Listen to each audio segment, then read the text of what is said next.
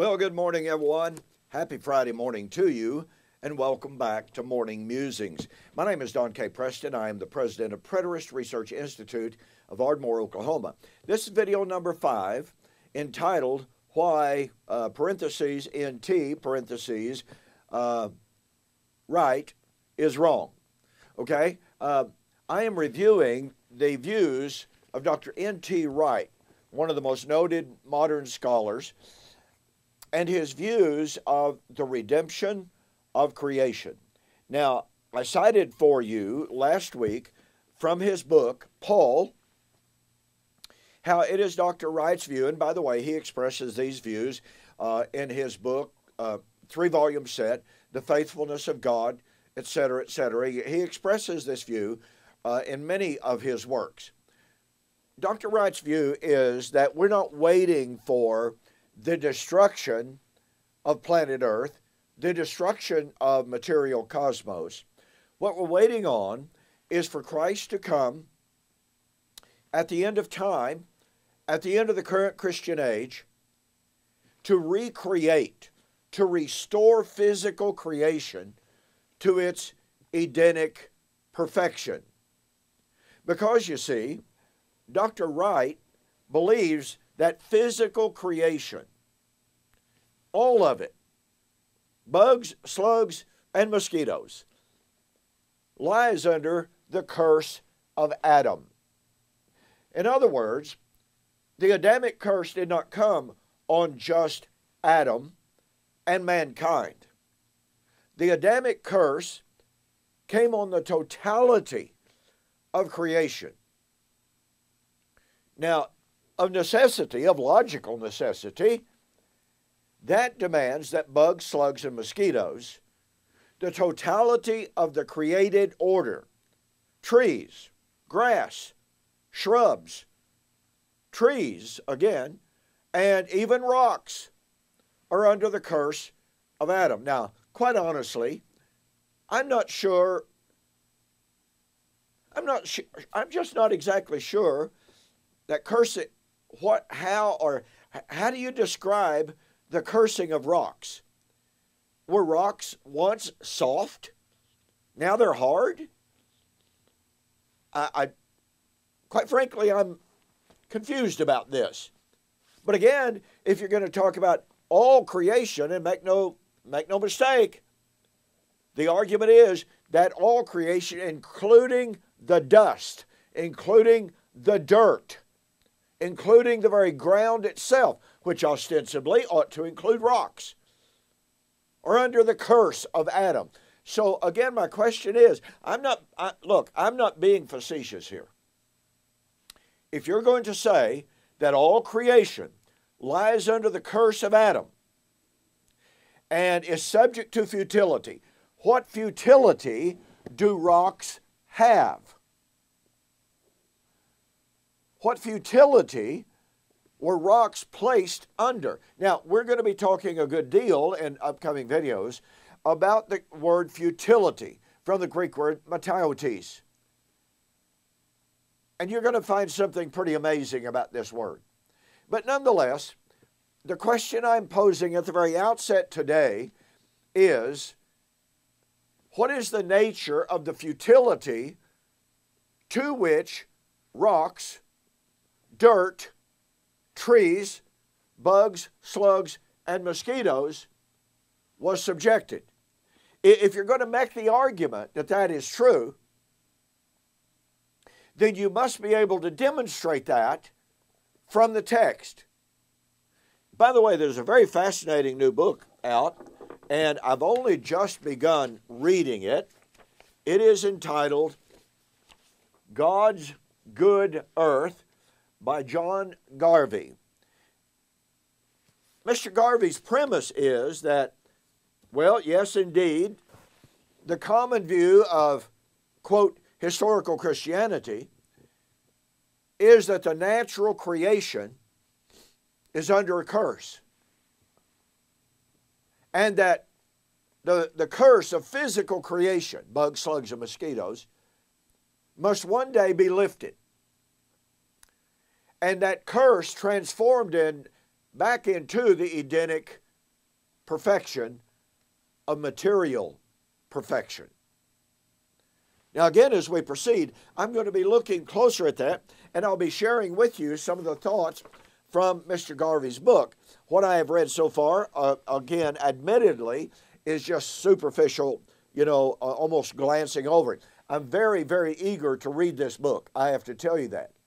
Because once again, his premise is natural material creation is not under a curse from Yahweh. Matter of fact, he makes the argument it wasn't until the 16th century that doctrine arose. Fascinating stuff. I'll share it with you. So what I want to do today is I want to focus on an aspect of Dr. Wright's presuppositions, an aspect of his doctrine that is virtually ignored by him, except that he gives us kind of a cursory Passover almost. He sort of kind of mentions it, then he passes on over. Here's what I mean. In Romans chapter 8, 18 and following, which by the way is the fundamental text that Dr. Wright uses to prove that material, physical creation lies under a curse. So Paul says, I consider that the suffering of this present time are not worthy to be compared with the glory that is to be revealed in us. For the earnest expectation of the creation eagerly awaits the revealing of the sons of God. Now, I want you to consider, first of all, that creation would be revealed to be sons of God. Well, that raises an interesting question right off the bat, does it not?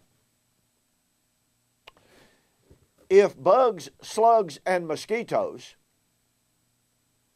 are to be redeemed by physical recreation, restoration, does that not mean that at the end of time, we're going to be calling bugs, slugs, and mosquitoes brother or sister mosquito, brother or sister slugs? Cockroaches will be our friends. Cockroaches will be our brothers and sisters in Christ as children of God.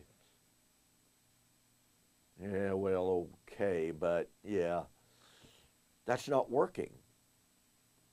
Certainly, it's not working on an emotive level, is it? But you see, if you're going to argue that creation here, and again, we're going to have more to say about creation, but if you're going to argue that creation is that which is to be restored, and that is material and non-material creation as well, in other words, it's more than humans, then you have to take the position that every animal, every bug, every slug, every mosquito is going to be revealed as a child of God, as a son of God. Now look, in various discussions with futurists who believe in the yet future redemption of creation, I have asked them, are you going to tell me that bugs, slugs, and mosquitoes will one day be redeemed and be revealed as sons of God? They've said yes. So I have asked them, are you telling me that Jesus died and that his blood will be applied to bugs, slugs, and mosquitoes? Well, I got to tell you, I've had a whole lot of futurists sort of kind of backpedal at this time and say, well, I don't have to answer that question or whatever. Well, yes, you do. But again, more on that later. Here's what I want to focus on right at this juncture in the rest of this video. Whatever the redemption of creation was, whatever the deliverance from futility was that Paul envisioned, here is one indisputable fact. he expected it very soon. Let's make no mistake, ladies and gentlemen. Paul's eschatological expectation was of an imminent event. I'm going to skip over several passages in the book of Romans to focus on, very quickly, on Romans chapter 13, 11 and following. Paul said, and now do this, knowing the time. Now the Greek word time, or the word translated time there, is from the Greek word kairos, which means the appointed time. Paul was telling the Romans, to whom he wrote chapter 8, you know what time it is. And people like to say, well, you know, concerning the day and the hour knows no man. But they forget that Jesus said the Holy Spirit was going to come and reveal to the apostles things to come.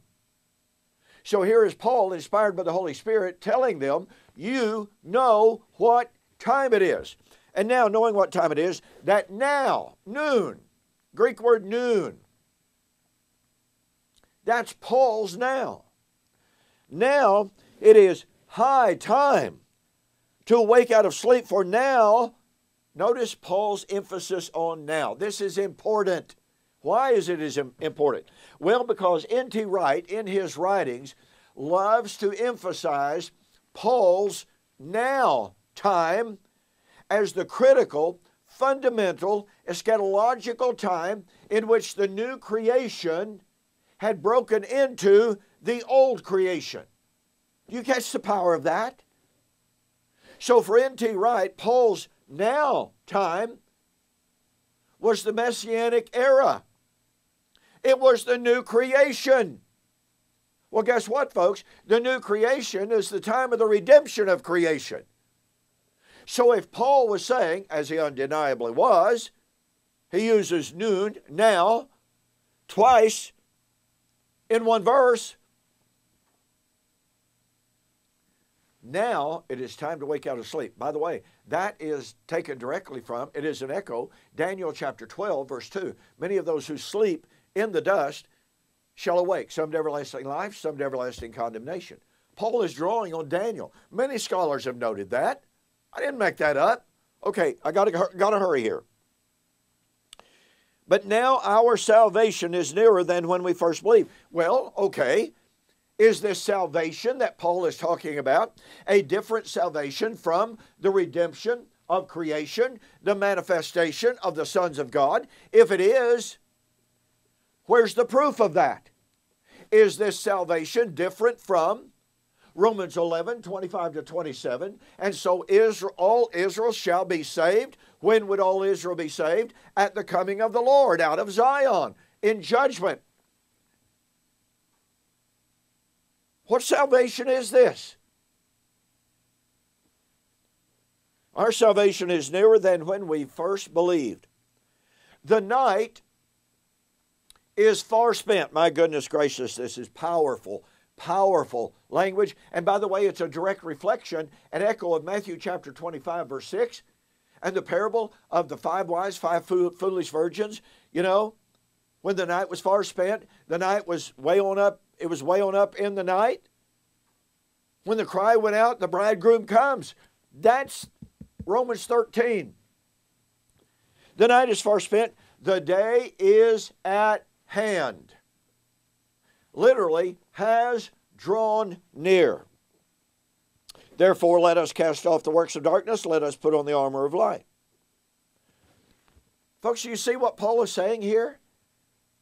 Paul is expressing an imminent eschaton, an imminent arrival of the day, which, by the way, John said, 1 John chapter 2, 5 and following,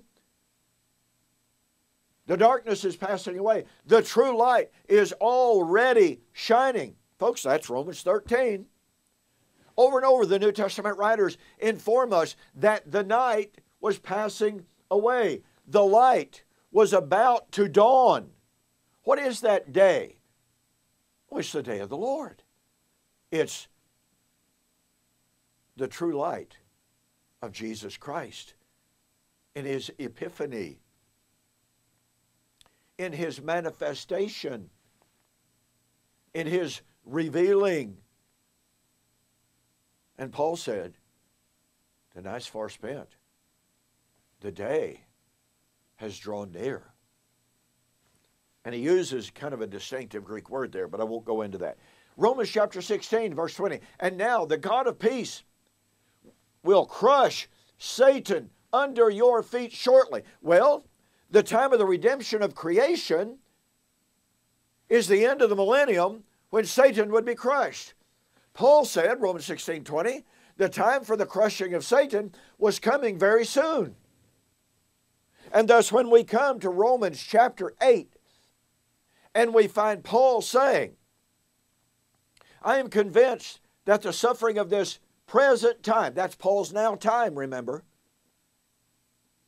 is not worthy to be compared with the glory that is to be revealed in us. Now, I want to look at three words very, very quickly.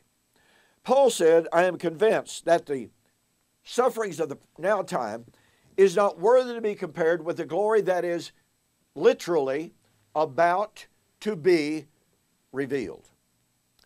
He uses an infinitive form of the Greek word mello. Now, the lexicons tell us that the primary meaning of mello means about to be. The Blas de Brunner Greek English grammar,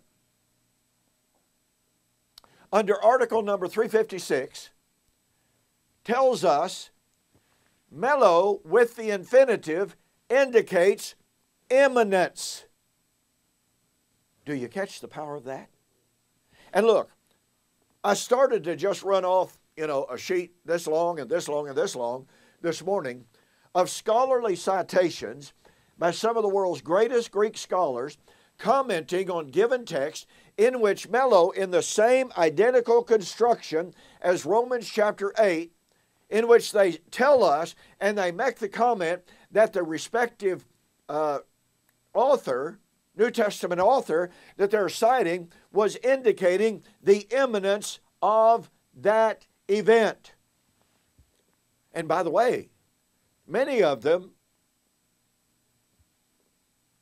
are commenting on Romans chapter 8. Andrew Perriman, for instance, let me see, I think I had that quote. Maybe not. I didn't run that one off. Like I said, I started to run off a ton of them, and I just decided, well, I won't do that at this time. If you want me to do that, let me know.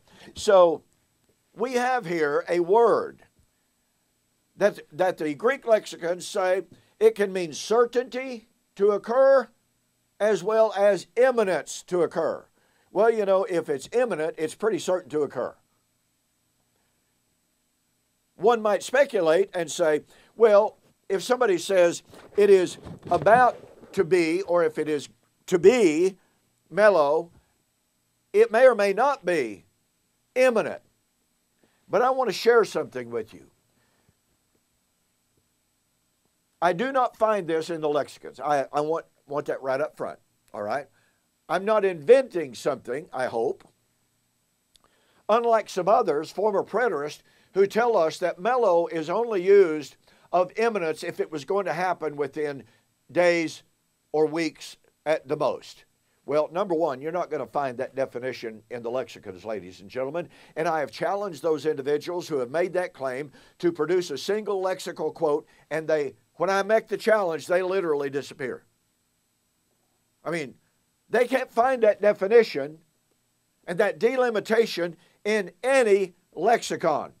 And like I suggested, I can produce quote after quote after quote after quote from world-class Greek scholars, of whom these individuals are not numbered,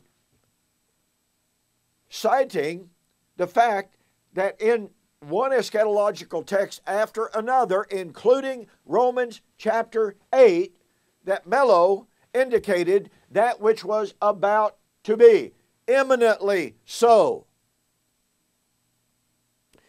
So that's problem number one for Mr. Wright. Now, I said I want to make a comment that I, granted, cannot find an explicit statement about this in the lexicons. So on this level, I may be as guilty as the former preterist. I want to be absolutely objective. But I don't believe that I am misusing this, and I believe I have far more evidence for what I'm about to share with you than they do. And here's what I'm saying. Not only does Paul say the sufferings of this present time are not worthy to be compared with the glory that is about to be revealed in us, but he says the earnest expectation of the creation eagerly awaits. Now, the word that is translated as earnest expectation is translated from a Greek word, apokaradokia. Now, pardon me, here's what Balls and Schneider Greek English lexicon says. The majority of early fathers understand apokaradokia as an intensification of karadokia, and thus an especially strong expression of expectation. It remains most probable that with apokaradokia, Paul intends to give expression to the element of earnest and eager longing. The preposition apo, therefore, or thereby strengthens the intensive character of the expression. It remains most probable that with apokaradokia, Paul intends to give expression of earnest and eager longing. Apokaradokia is defined as standing on the tiptoe of expectation. Now let's be real here, okay? If I'm standing on the tiptoe of expectation, then I expect to see what I'm standing on my tiptoes to see. I'm not looking for something that is a gazillion years away, because I don't think I can stand on my tiptoes that long. And again, I'm not being facetious. And what's absolutely interesting and fascinating and significant, N.T. Wright has produced his own translation of the New Testament. It's called the Kingdom New Testament. And his translation of Romans chapter 8, 18 and following says this. This is how it will work out. What will work out? Well, if we're children, previous verse, we are also heirs, heirs of God, fellow heirs with the Messiah, as long as we suffer with him, so that we may also be glorified with him. Suffering, glorification. Please go back and watch the video on the sufferings of Christ, and to see how it was the first century church that was filling up the measure of the sufferings of Christ. But I've got to hurry. This is how it will work out, N.T. Wright says. The sufferings we go through in the present time, now it's interesting to me that he almost makes this a timeless thing, but it's not a timeless thing, but it is the sufferings of the present time. Paul's present time. The sufferings we go through in the present time are not worth putting on the scale alongside the glory that is going to be revealed. Notice how he glosses over mellow. He makes it simply a simple future, instead of expressing the imminence that Balls and Schneider and other lexicons say is involved with mellow. But watch this. Yes, creation itself is on the tiptoe with expectation, eagerly waiting the moment when God's children will be revealed. So what does N.T. Wright do here? He admits tacitly that for which Paul and his first century audience was waiting was something that they were on the tiptoe of expectation. And remember what I shared with you a moment ago. Paul is very clear. The night is far spent. The day is at hand. the salvation is nearer than when we first believed. The salvation of, quote, all Israel, which would take place when the fullness of the Gentiles had come in, Romans 11, 25 and 26. And the destruction of Satan, which would be at the end of the millennium, was about to take place swiftly, quickly, shortly, from the Greek term intakai, which is never, ever, ever used of rapidity with the exclusion of imminently. And so by admitting for us and with us that apokaradikeia indicated eager, on the tiptoe of expectation, N.T. Wright has put himself literally in a box. And here's what's ironic about this.